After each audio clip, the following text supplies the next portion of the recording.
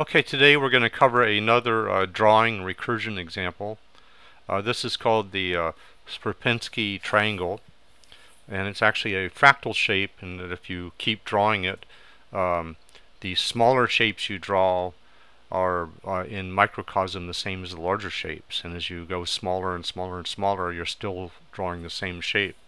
So fractal shapes are images you see that as you zoom in, you keep seeing exactly the same thing at a smaller and smaller scale.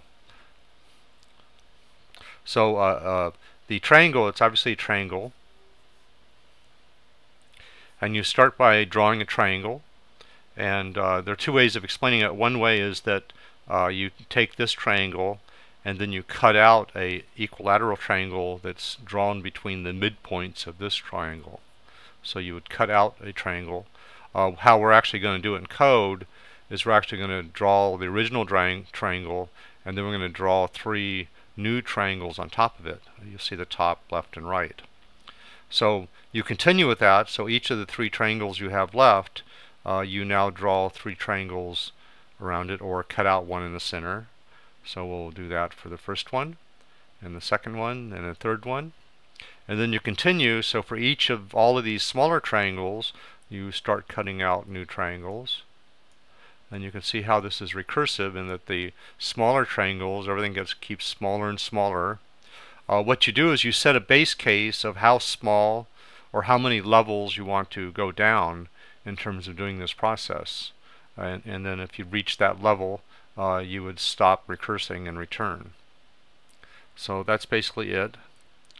So the algorithm, basically you're given 3 points that define the points on a triangle of equal sides, P1, P2, and P3. You go ahead and draw it.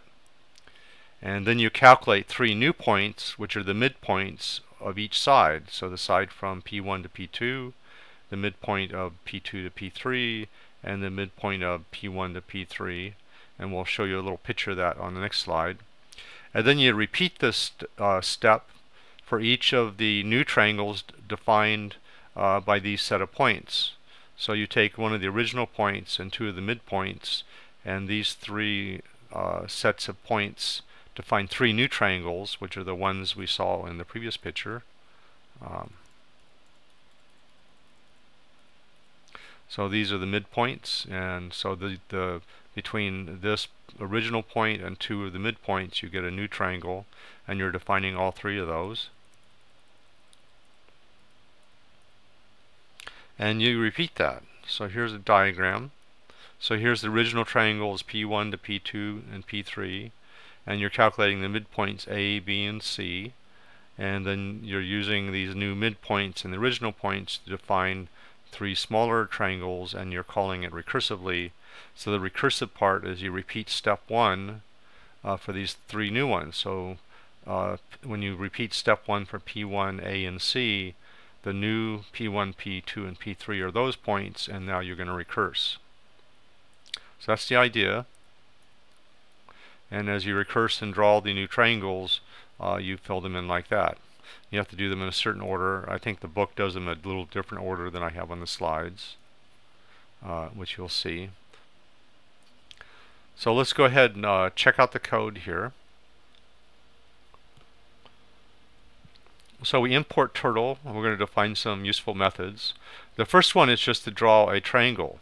So given an arrays of points, or actually a list of points, and a color, and the turtle object, what we're going to do is set the fill color to color. This is how you actually fill an area. So first you set the fill color, and it puts the pin up, and it goes to the first point. So this is the first point, the first coordinate, and the first point, this x coordinate. So 0 will be x coordinate, so y will be the 1 will be the y coordinate, and 0 represents the first point. So this is a list of lists. We put the pin down, and then we begin the fill, and we draw to the 3 points defined in the array, and then we call end fill. And basically what you're doing is you begin fill, and you move the turtle with the pin down to different points, and then you say end fill. It will fill in those points and end up back at the original point. So that draws one triangle. This is just a simple function. Given 2 points, return the midpoint. So it gets the sum of the two x values divided by 2 and the sum of the two y values divided by 2. We're going to cycle the colors when we draw this. So there's a color map, and then there are and it goes through these colors. So we're only going to do a depth of 3, but you can increase the depth. You'll see it cycle through all these colors and drawing it out.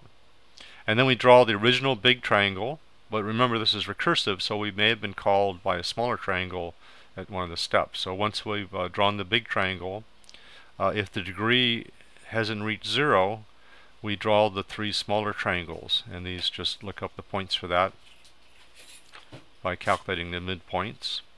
And then we somewhere we decrement the degree. Oh, when we call it with degree -1. So when we recurse, we pass it a parameter that's 1 less. So that's decreasing the degree. And main just sets up the turtle. I have some extra code to set up the screen, speed it up, and then we set the initial 3 points. So these are the 3 points of the original triangle, and then it just calls it, and it's going to recurse for 3 levels, and you can play with increasing that number to more levels. And that's it. Let's go ahead and run it, and when it finishes, I'll finish this slideshow.